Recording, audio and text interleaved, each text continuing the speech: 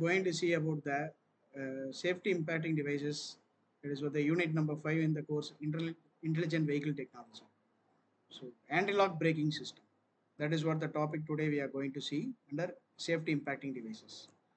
So first of all, we should know about the anatomy of an automobile. So you can see here. So the brake unit is mounted on all the wheels. You can see the diagram is indicating the wheels. This is the front axle and this one is the rear axle. This is the engine, clutch, gearbox, and from the gearbox it is through the propeller shaft to the differential unit. So this is anatomy for a two-wheel drive vehicle. So first of all, the basics you have to know how braking is applied, how braking is done inside the vehicle. So this is what the system here, you can see here, uh, the force is applied by means of the foot. The foot lever, foot pedal is connected through the lever to the piston cylinder arrangement. So this arrangement pumps the pressure to the brake cylinder, and from the cylinder it engages the caliper. You can see that is indicated on the green color.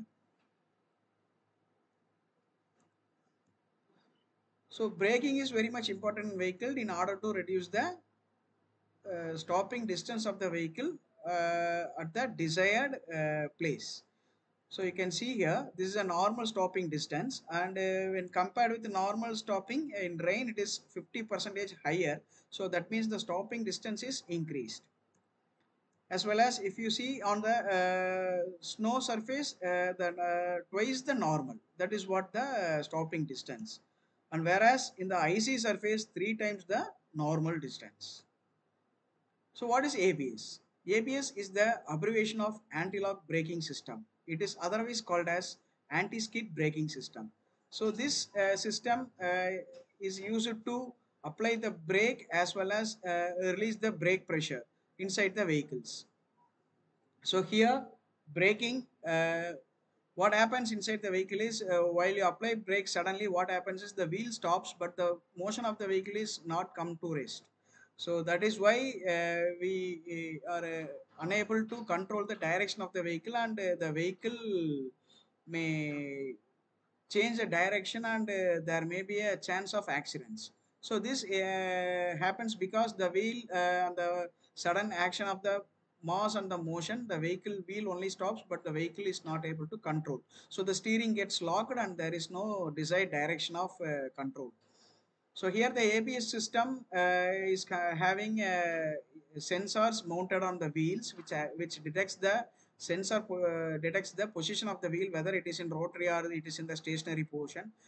So the wheel lock is detected and it sends the signal to the ECU. So before into the system, we should know the requirement of ABS. In olden days, the runway of the flight is say in kilometers. So that the flight needs aeroplane needs more distance to stop the vehicle. So that is why this ABS came into picture, and during rainy season and all, the flight stopping is not accurate. So that is why the ABS is invented, and it is originated from the flight initially. So anti-lock braking system works by making sure that wheels roll out without slipping. A locked wheel offers less braking force than a decelerating rolling wheel. The locked wheel also produces little lateral force, preventing steering control. So the ABS system monitors wheel lockup and modulate the brake pressure to provide controlled braking most circumstances. So wheel locking can be prevented by applying the brake and releasing the brake pressure for a period of 18 times per second, holding pressure and releasing pressure. So this is a system where the dotted line indicate the electrical circuit and the continuous line indicate the hydraulic circuit. So the brake system is coupled with the ECU, which is controlled by means of the signals given by the sensor. So according to the types, there are four sensor ABS, three sensor ABS, and one channel, one sensor ABS. So this is the layout of the ABS components. You can see here, that is the ABS warning light, sensors, wheel speed sensor, rear sensor, control relay, ABS actuator or some of the components of the system.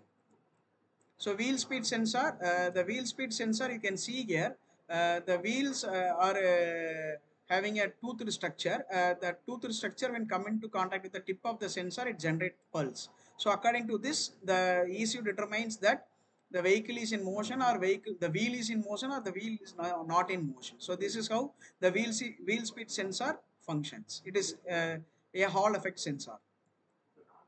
So there are three actuation. One is pressure hold, pressure reduction, and pressure release. So there are two concepts. One is oversteer and the second one is understeer. Both can be controlled by means of ABS. Oversteer is that the vehicle turns in advance to the desired direction, and understeer is that the vehicle is not able to steer in the desired direction and goes out of the path. So the advantages enabled enhanced braking action, vehicle steerability, vehicle stability, and reduced stopping distance. So you cannot pump the brake pedal for number of times if the system is equipped with the ABS. So I hope this lecture helps you to understand the function of ABS, and we will meet in the next